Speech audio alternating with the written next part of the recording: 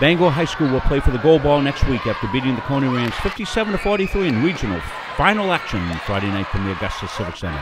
Bangor's inside dominance was the deciding factor in the game as they out-rebounded Cony 32-15 in the first half and held the Rams to 5-33 from the field. Bangor led 15-11 after one and had a 9-1 run to start the second quarter. They extended the lead 33-16 at the half. Bangor continued its outstanding play in the second half. Cordelia Stewart led Bangor with 18 points and 13 rebounds.